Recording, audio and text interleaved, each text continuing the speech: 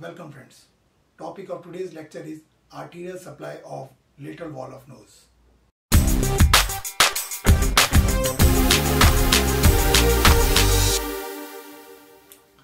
So I would be drawing a schematic diagram of a parasagittal section of nasal cavity showing the lateral wall from the medial aspect. Okay, so this is the nasal cavity.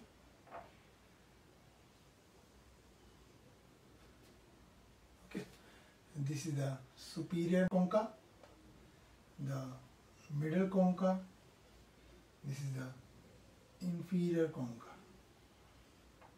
Okay, this is the hard palate, this is the upper jaw, and this is the incisive canal. So, for descriptive purposes or for easiness of study of the arterial supply of the lateral wall of nose, the lateral wall of nose has been divided into 4 quadrants.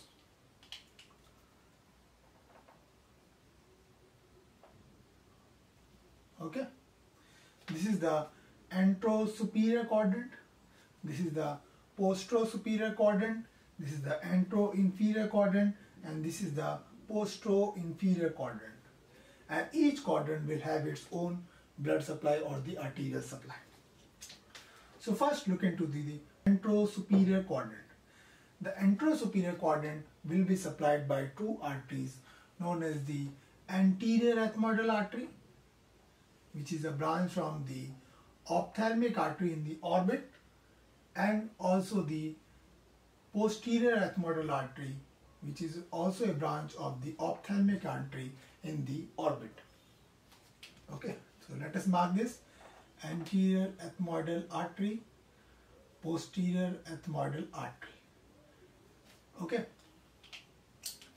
the postero-superior quadrant is supplied by the lateral branches of the sphenopalatine artery, which is a branch of the maxillary artery, which comes into the lateral wall of the nose from a foramen known as the sphenopalatine foramen. So from here comes the sphenopalatine artery, which is a branch from the maxillary artery and will supply the postero-superior quadrant. Okay.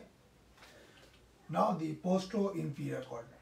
The postero-inferior quadrant is supplied by the branches of the greater palatine artery, which pierces the perpendicular plate of palatine bone, which was forming the posterior part of the lateral wall of the nose. So, and the greater palatine artery, as we know, are the branches from the maxillary artery, third part of maxillary artery, coming out from the pterygopalatine fossa through the greater palatine foramens into the hard palate. So, if this was the location of the pterygopalatine fossa, triangulus fossa, okay, from the apex of this triangular fossa comes out the greater palatine canal, and from this greater palatine canal comes out the greater palatine artery and enters into the oral cavity. Okay, so when it comes out of the oral cavity, here is a bone which is forming lateral wall of the nose, is known as the perpendicular plate of palatine bone, and this artery gives some branches which pierces this bone and comes into the lateral wall of the nose. These are the branches of the greater palatine artery which is supplying the postero-inferior quadrant. Okay, now look into the antero-inferior quadrant. The antero-inferior quadrant is supplied by 2 arteries, the facial branches from the facial artery and from the greater palatine artery. So first we look into the greater palatine artery. How does this artery comes into this antero-inferior quadrant?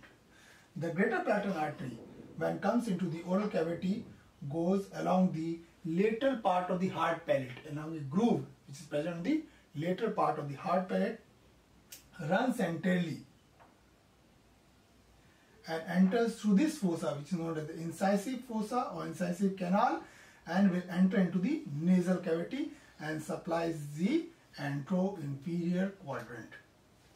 Okay, so let us mark this artery, greater palatine artery. Okay. Now, as I mentioned, this is also applied by another branch, which is known as the facial artery. So, if this is the facial artery, this facial artery will give some LR branches to the nose, and this LR branches will supply the lateral wall of the nose, the anteroinferior quadrant of the lateral wall of the nose. So, this is the facial artery. So, now we have understood how all the four quadrants are supplied by different arterial branches. So, if we summarize, anterosuperior quadrant, anterior ethmoidal, posterior ethmoidal. Posterosuperior quadrant, spinopalatine artery. Spinopalatine artery. The posteroinferior quadrant branches from the greater palatine artery, which pierces the perpendicular plate of palatine bone and enters into the lateral wall of the nose. The anteroinferior quadrant from the greater palatine artery, which comes to the incisive canal and from branches from the facial artery, supplies the anteroinferior quadrant. So this completes the arterial supply of the lateral wall of the nose. Thank you.